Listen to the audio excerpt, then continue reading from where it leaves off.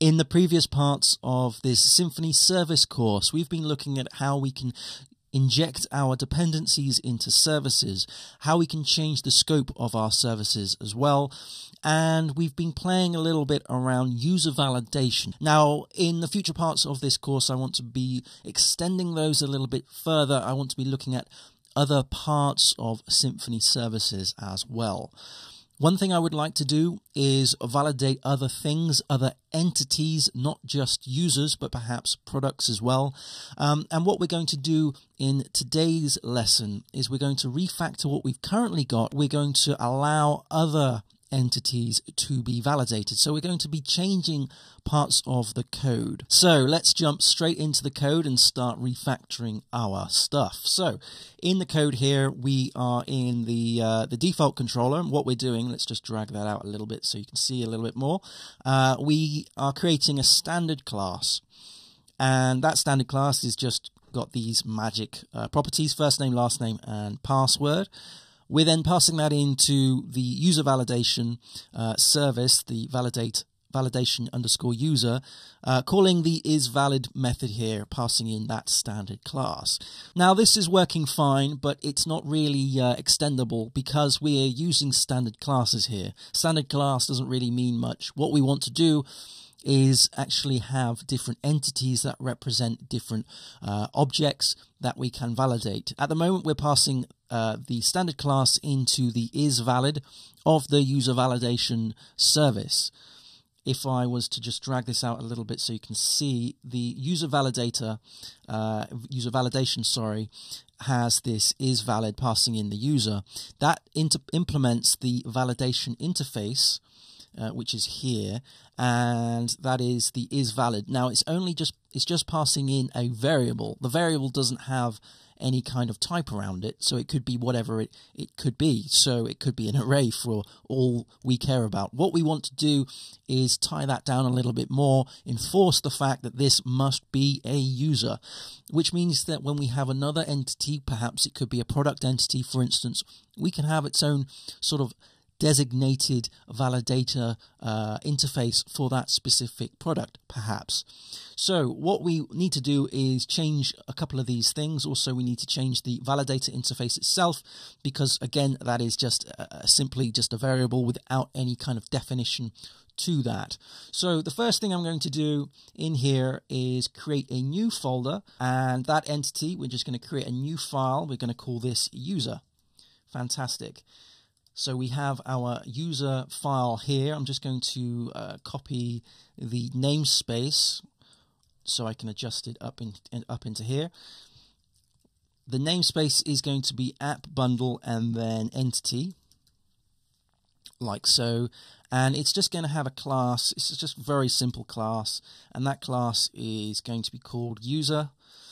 And if I went into the default controller and just copied these parts into the entity here, let's just bring it down here for reference. What we need is a private first name. That's the first thing. First name, private last name, private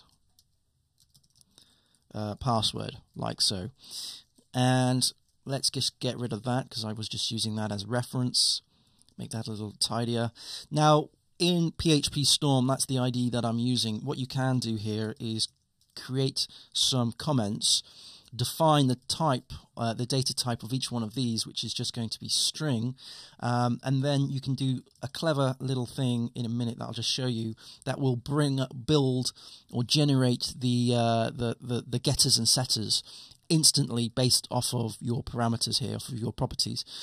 And on a Mac, what you do is you press Command and then N. It brings up a little dialog, and you can choose getters and setters.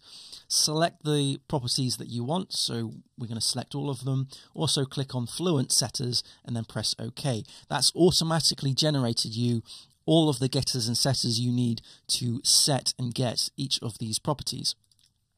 Obviously, you could use a constructor and then do all that in constructor as well, but I prefer it like this. Let's press save here, and then what I'm going to do in, where am I, in the default controller, we're going to, instead of instantiating a new standard class, we're going to instantiate a new user. And that is going to automatically put the use case up here, which is fine. And then instead of doing this kind of stuff, we can do a set of first name. We can do a set of last name, and of course we can do a set of password. Passing in each of these and remove all of that stuff. That's fine. Like so. Now, because we've defined the setters as fluent, we don't have to call this anymore. We can just simply do that and remove the end tags here. Bring that out a little bit. So basically we're chaining all of this together, which is pretty handy. We can save that. Now that's going to obviously instantiate the new user, set all the bits and pieces. So you can imagine this is coming from, I don't know, perhaps a form or something. And we're then passing that in to the isValid. Now the problem with isValid is that is defined here. Like I've mentioned, that is just a variable. We want to enforce that this should be a user. So in the validation interface here, we can just do user, press enter. That's going to add the use case like so. Now obviously that's going to break all of this. So if we go to user validation, that needs to be a user now. Save that. That's now going to call the user validator, and it's going to call validate, passing in the user, which means that user validation needs to be a user. Again, that is defined by the validator interface, so let's do that one first. That needs to be a user. Then, of course, that's broken this stuff, so we need to adjust those. And this is the place where the actual validation happens. So instead of calling these magic properties here, we can now do get, and that was first name, get last name, like so. This is just making things a little bit more encapsulated because these are stored as private properties, the first name and last name and so forth. Also, we need to handle the admin too, so we can do a user into that, and that's going to call the parent validate. And this here, we can do get password, like so. Okay, so that's now sorted. We can now pass in an instance of the user. So in the default controller again, we're instantiating a new user, and then we're calling isValid, passing in the user. That is then going to go off to call the validator, the user validator. And also, if it was an admin, we can call the admin validator. This is all handled in the services.yaml. I'll just quickly show you that. What we have here is the user and the admin. This is the thing that's doing all the legwork, and we're injecting a dependency, which is user validator. I could change that to be admin, and it will treat this user validation as an admin. I've shown you that in the previous tutorial, so do check that out if you want to take a look at what this all does. Let's scroll down now. Let's go down into the default controller again. We still have a problem here because with this, we've now coupled the whole interface to be specific to a user. But what happens if we have another entity? What happens if we, say, have a product that we want to validate? Now, if we scroll down here, we have a validation interface that has to have a user. Well, if we had another way of validating something else, like say a product, or if we wanted to validate a book or something, that will probably have the a function called isValid. But what we've said is that isValid can only take a user. So how are we going to handle this? Well, first of all, what I'm going to do is just create ourselves an entity first. So let's just create another file here. We're just going to call this product. Just going to copy that from product here. That's fine. And then just close that off. Call that product. Product is going to have a product title, so we do private title. We're going to have a private description as well, and perhaps we're going to have a private price, maybe, I don't know, something like that. Just keeping it nice and simple. Again, what we're going to do is do a string. This is a string. and price should really be a float, I guess, because it could be £1.99, $1.99 or whatever. Let's now generate those getters and setters. Make sure we have fluent setters on, and that is fine. So let's save that. Okay, in the default controller, we can now instantiate a new product. So let's do product is equal to, new product, and we're going to do product set title, and we're just going to call this foo, and we're going to do set description, and we're just going to call that bar, and we're going to do a price, so set price, and we're going to set that to $1.99, and that's good. Now, how do we go and validate this? Because we've gone and created a new entity here, but how do we validate it like we've done with the user? Well, here what we've done is we've gone to user validation, and we've called is valid, like so. Whoops, let's just bring that back. So what I need to do is create myself another validation routine specifically for products. So in here, in the validator, I'm going to create a new, well, let's just copy that. So copy and then paste that into here. We're just going to call this product validation rather than user validation. So product validation, like so. And that is going to be product validation. It's going to implement the validation interface, but the isValid isn't going to be a product, isn't going to be a user, sorry, it is going to be a product. Now this is going to fail because it's not following the validation interface. That must be a user. We'll get onto this in just a second. Let's continue down the road of creating ourselves a product validation routine. So this needs to be set to product validator. That is going to be a product validator now. Whoops, let's remove that. And then that's also going to be a product validator. This is going to be a validator interface. That's fine, but it needs to change to be a product, like so. And what we also need to do is create ourselves some validators. So let's just copy that one here, and we're going to call this product. So this is the actual thing that is going to do the validation. It is going to be product validator. Remove all that. It's going to implement the validator interface, but instead of having a user here, whoops, have I gone and yeah, that needs to be a space. Instead of being a user, it needs to be a product. That is the thing that we're validating. So we have a product. This needs to be, there we go, a product, and we're doing errors. We're going to have product get title. We're going to check the title. Please add product title, like so. And here we're also going to have a product. We're going to check the get description. Please add a product description, like so. And let's just ensure that this is all wired up correctly. So we have product validation. It uses that needs to be product rather than user. Product, like so. That's fine. We also need to set the validation interface. Just double check that. Yeah. So that's still user. That is a problem. That is also still a user. That is also a problem. What we need to do is we need to change the default controller, call the service to validate the product. Obviously, we need to create our services first in terms of config.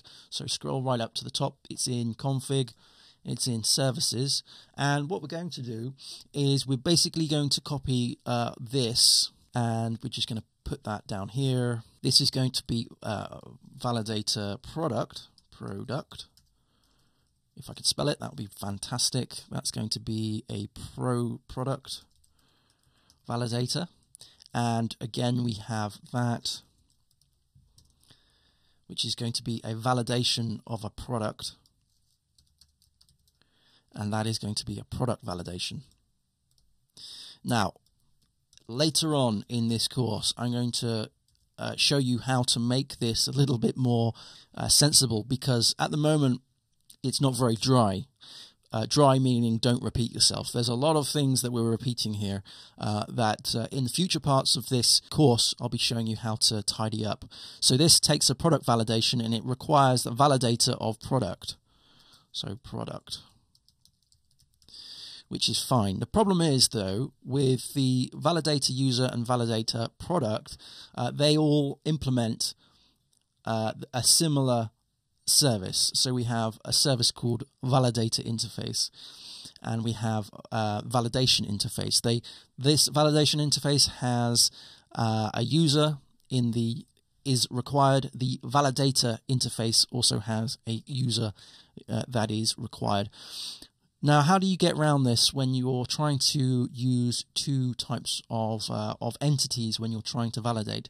Well, that's something that we're going to be focusing on in just a second. What I'm going to do first, though, is just set this all up in the controller. So we have the user validation. That's fine. We're going to do is user valid. We're going to copy that. Let's just drag this out so you can see it a little bit better. We're going to copy this because that's the user validation. We're also going to do product validation now. So product validation. This is going to be validation of a product. And that is going to be product validation here. And we're passing in the product like so. And this obviously needs to change to be product. Okay, so we've got the controller set up. We've got the user, we've got the product. We're validating each one in turn, but like I said, we've broken it because of these interfaces. We've coupled these interfaces to be those specific things. So how do we go about doing this? How do we go and inject those interfaces into the relevant validation or validator service? This is something that we're going to be focusing on now.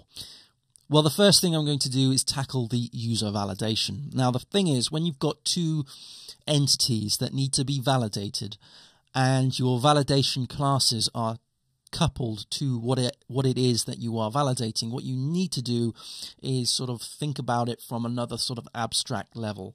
So yes, you're validating a product, yes, you're validating a user, but actually those things require common bits and pieces, so the is valid, but they also require their own ways of validating themselves. So what I'm going to do here is we're going to let's just close that. We're going to create a new file, and we're just going to call this user validation interface. Okay, so this is going to be the interface specifically for the user. We're also going to create a new file, and we're going to call this a product validation interface, like so. Let's just copy the validation interface over to these things. Okay, so obviously I need to change that interface name to be a product validation interface, but here we can have a product, like so, and change that to be product. Remove that use case because we're not using users anymore. And again, with the user validation interface, we can call that user validation interface, passing in a user. That is fine. Okay, so we now have basically duplicated ourselves. We have a product validation interface. We have a user validation interface. They might have other bits and pieces as well to validate their stuff. So, for example, a product validation interface may have other properties specifically for a product that perhaps the user validation interface won't have. But what we've done here is we've basically duplicated ourselves across the two, meaning that we can get rid of this this interface if we wanted to. The thing is, though, like I said, there's common things about a validation routine that we might want to use. So for example, regardless of what it is that we're validating, we might want to have a log of all the errors that were thrown. So instead of having is valid, perhaps we need to have get errors, like so. And get errors is just going to return an array. So we don't actually need to couple this to any particular validation routine. Let's press save on that. So now we have 3 different validation interfaces. The first one, this one here, validation interface, just has a function that gets the errors. The user validation interface is valid, but it has to be a user. The product validation interface here also is valid, but it has to be a product, which means now we can change these and tailor these concrete classes to specifically be what it is that we're after. So instead of validation interface, we're going to implement the product validation interface, and let's save that. So that tidies that class up, and again in the user validation we're going to implement the user validation interface. Now what are we going to do with the actual normal validation interface? This is the generic common interface. We have get errors. In the validators themselves, what we're doing when we're validating these things, we're just supplying these as errors and so forth. The validate is just returning these errors. But what I would like to do is have a way of logging these, recording these in some sort of private routine that all validator interfaces, all entities that are validated can access. So what we're going to do in the user validator here is we're also going to, let's just drag this out so you can see a little bit better. We're also going to do a comma, and we're going to implement the usual validator interface. That will also require the use of a public function, which is get errors, like so. And that is going to return this user validator get errors. I know I haven't done this yet. I haven't actually put this in yet, but I will do so. Let's save that. That is going to, let's put in some comments here. That is going to return an array of errors, which means that the user validator needs to have the get errors routine. Let's just copy that. Save that, bring that out a little bit so you can access the other files.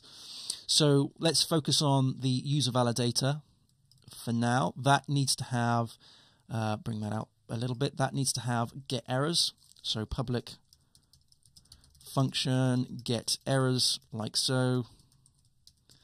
And that is just going to return the errors, so this errors, which means that we need to have a private errors array, and for every time this we have an error here, we can do this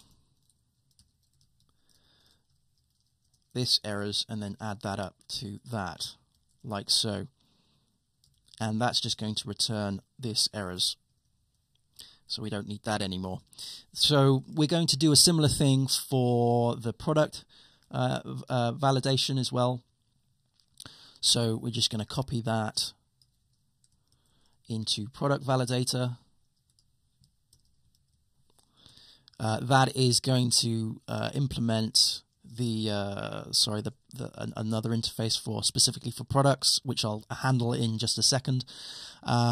And this here is going to do this errors,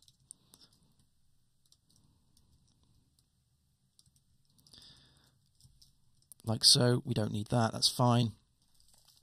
Okay, so we don't need that either. Okay, so that that requires a product which is broken because of the validator interface here. I'm just going to I'll deal with that in just a second. We also need admin. Admin, I think, yeah, extends that, so we can now do this because it extends it, what we need to do is set that to be protected, so we can have access to that in the scope. So as admin validator, we can now do this. This errors is equal to that, as well as this errors, we add that on.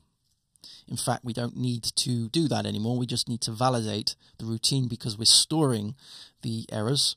And then again, we just return that. That's fine. So let's fix the product validator. This is broken because we're passing in a product and not a user in the validator interface. The validator interface has a user here.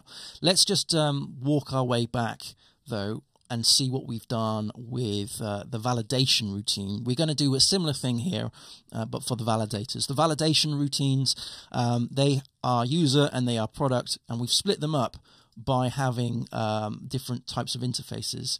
So the user has a user validation interface. It also has a validation interface.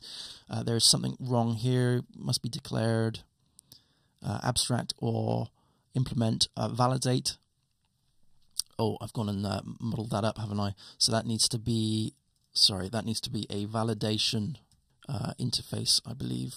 There we go. Yeah, so that's fixed. So let's just drag that out. So we now have the user validation interface and the validation interface. User validation is more geared towards users. Validation interface is just the generic interface that all validation classes should adopt, which is a similar pattern to what we're going to do with this up here, the validators. So we're going to create a new file, and we're just going to have user validator. Interface is going to be very similar to this. However, it is just going to have, so that's, we'll call that user interface, but that's going to supply the user. We're also going to have a product interface. I'm just going to copy that into here. So let's just paste that in.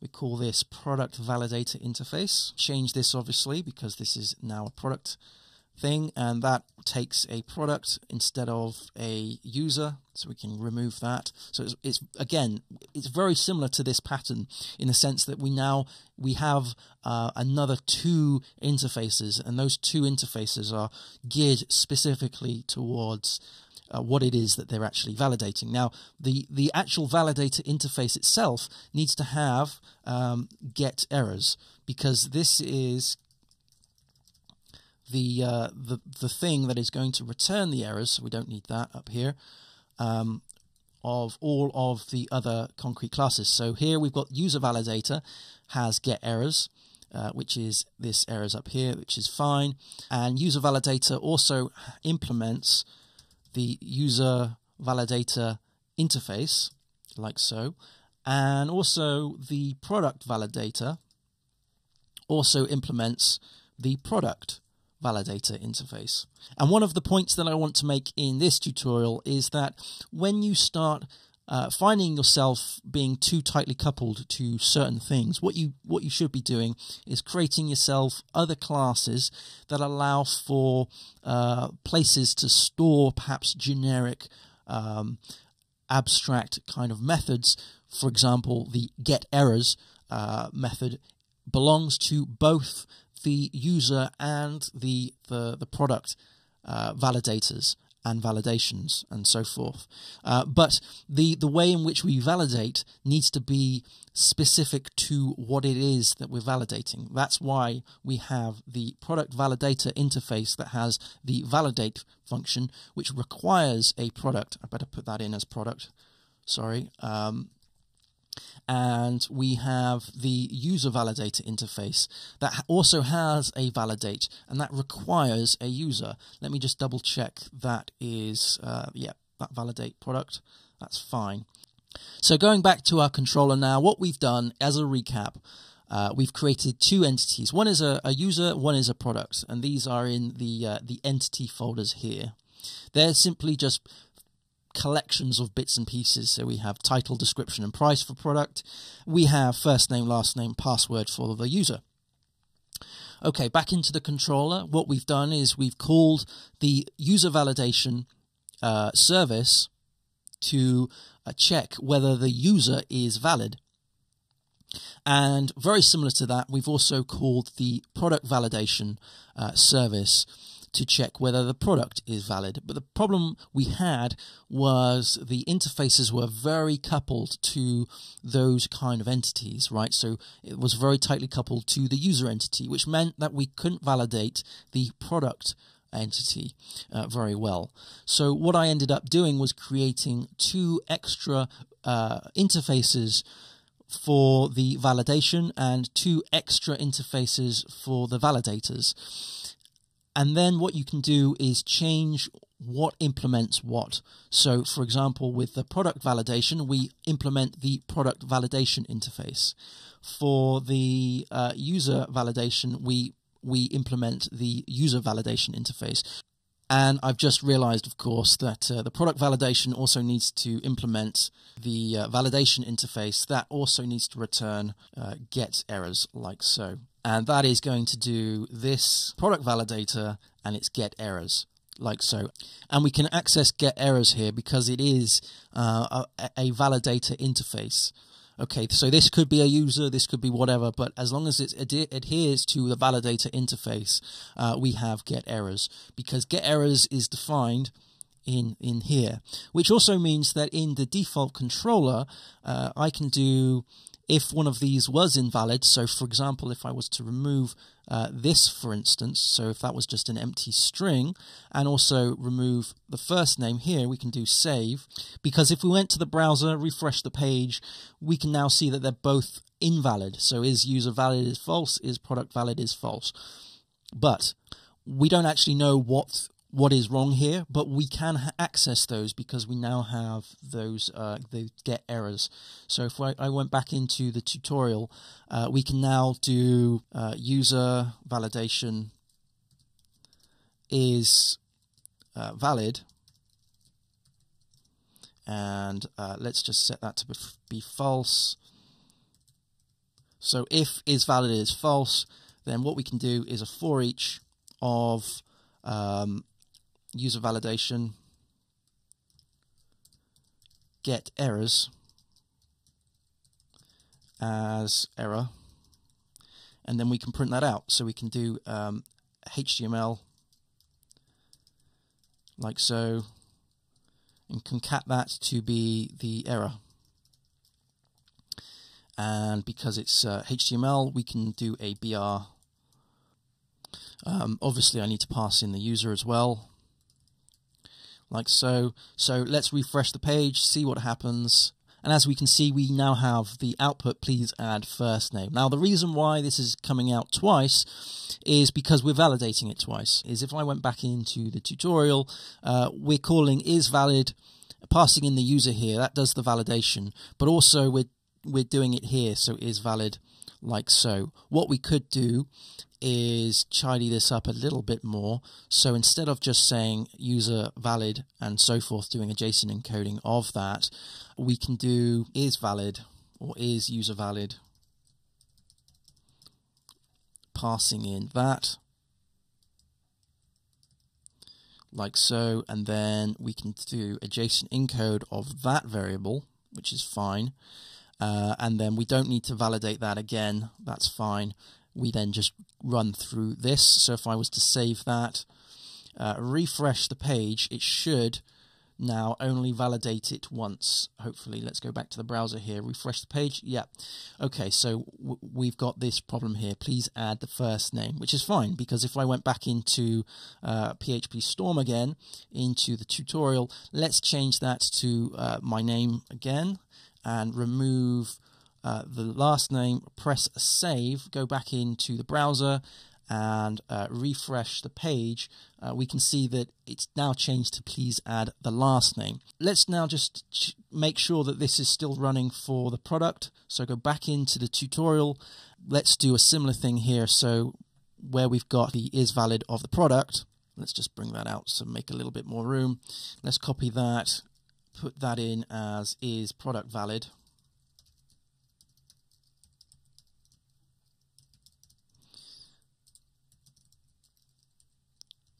Like so, and then that is going to be the JSON encoding of that. So that's going to get the string representation of the Boolean, which is fine. And let's just copy that as well. It's not very dry, I know, but just for this purpose, it's going to be fine. Let's put that in, and then that is obviously the product validation of get errors.